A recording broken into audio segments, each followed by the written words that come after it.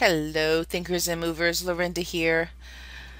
Have you ever been working in Excel and got all of the column headers typed in and you're making this really nice spreadsheet and realize, oh my God, those should not be headers for a column. Those should be the rows.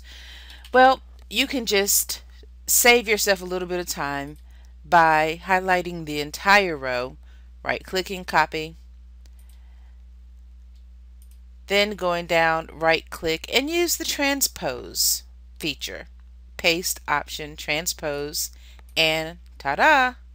All of your headers that you had put in as columns by mistake are now the first column of rows. Pretty handy, right? Yeah, I thought so. I use that a lot, actually. May your valleys be lifted and your mountains moved. Toodaloo.